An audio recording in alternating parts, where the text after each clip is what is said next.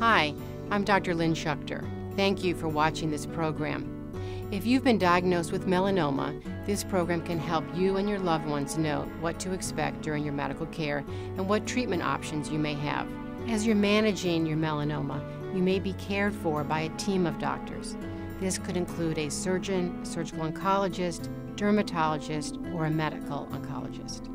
This is the second in a series of 3 videos on melanoma treatment. You should feel free to watch all 3 videos or to view the one most relevant to your current needs. By watching this program and taking other steps to understand your treatment options, you are empowering yourself to be an active participant in your care. Work closely with your doctor and healthcare team. Ask lots of questions and don't be afraid to ask the same questions more than once. Your team is there for you and they want to help. Like many patients with melanoma, you may have had surgery to remove tumors from the skin or lymph nodes. Even after the melanoma tumor has been removed, there is a risk that there could be a recurrence of melanoma or a new primary melanoma. In this video, you will learn about 2 approaches to your care following surgery. 2 points that we want to emphasize. First is follow-up surveillance, in which you and your doctor are monitored or watch closely for evidence that the melanoma has recurred. The second point I'll come to is a concept called adjuvant therapy, and this is medical treatment that follows surgery. Adjuvant therapy's purpose is to reduce the risk for cancer recurrence or metastasis in patients who are at increased risk for developing a recurrence.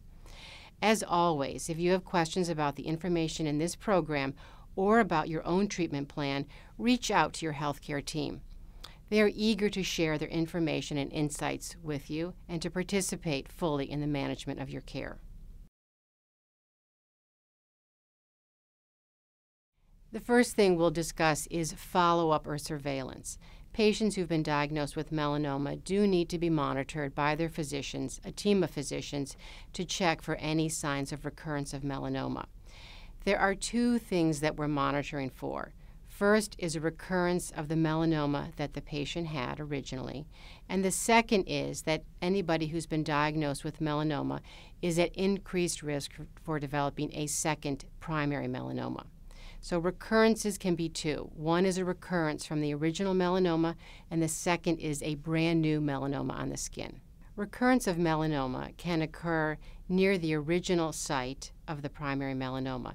This is called local regional recurrence. So this could be a recurrence near the original spot on the skin, and this is a local recurrence. Melanoma can also be a recurrence in what we call regional lymph nodes, so the lymph nodes that drain that particular part of the skin.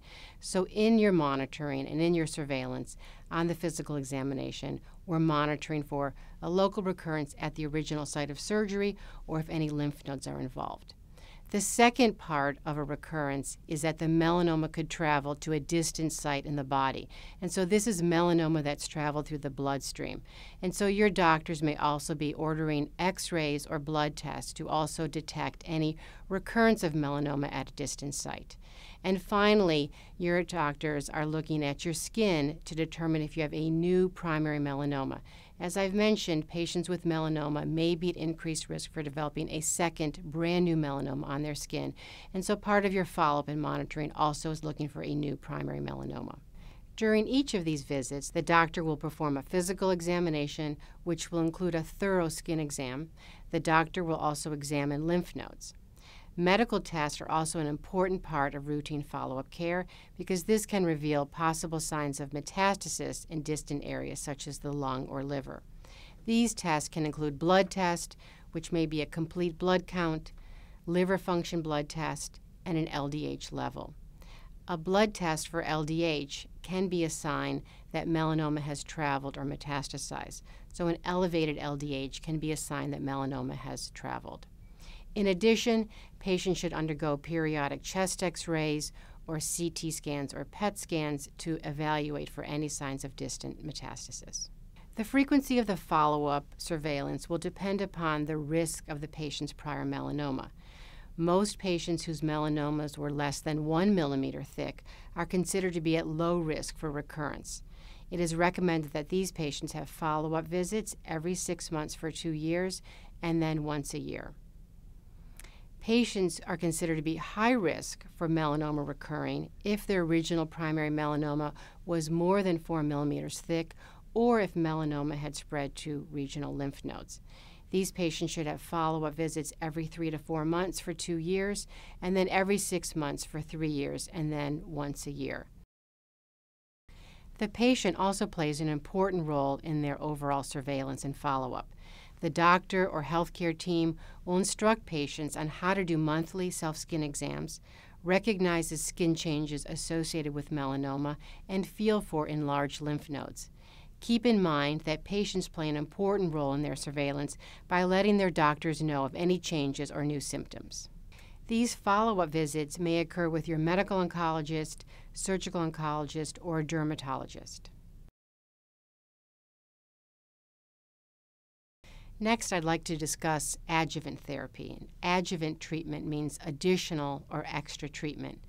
Adjuvant therapy is the course of treatment given after surgery for removal of the melanoma on the skin or melanoma in the regional lymph nodes. The purpose of adjuvant therapy is to reduce the risk of melanoma recurrence or metastasis. Candidates for adjuvant therapy are those patients who are at higher risk for recurrence of melanoma or metastasis. And this includes patients whose melanomas are greater than 4 millimeters thick or if the melanoma has traveled to regional lymph nodes. Current adjuvant therapy options include a medicine known as interferon, and the other option is to participate in a clinical trial which is being tested nationally. Interferon is the only FDA-approved treatment for high-risk melanoma, and interferon is a medicine that improves or stimulates the body's natural immune response against cancer cells. When interferon is used as adjuvant therapy in melanoma, the therapy is generally given for 1 year.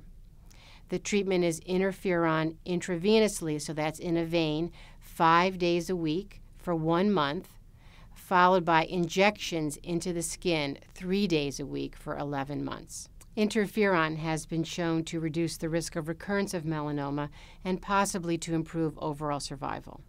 As with most treatments, there are side effects associated with interferon treatment. Patients may experience flu-like symptoms such as fever, fatigue, chills, loss of appetite, nausea and vomiting, or headache.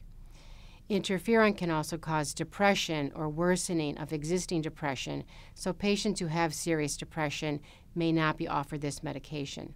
Suicidal thoughts and suicide has also been associated with interferon. Patients on interferon are also monitored closely with laboratory studies. This includes liver blood tests, which can become elevated. Interferon can lower certain white blood cells, can elevate a blood test called triglyceride, and can be associated with anemia. For these reasons, patients undergoing treatment with interferon must be closely monitored, and the dose of interferon may need to be adjusted to avoid toxic side effects. Although high-dose interferon is currently the only treatment approved by the FDA for patients with high-risk melanoma, scientists and physicians are studying other types of adjuvant therapy. This includes clinical trials with melanoma vaccines and other types of immunotherapy. If you think you may be interested in participating in a clinical trial, talk to your doctor to see if there are clinical trials for which you may be eligible. For more detailed information about melanoma, visit pennmedicine.org/Abramson, and in the search field, type in Focus on Melanoma Conference. You will find helpful videos and podcasts from Penn's annual melanoma conference. After you've had surgery to remove melanoma, the most important thing to remember is that there are many things you, your doctor, and your loved ones can do to detect and guard against recurrence.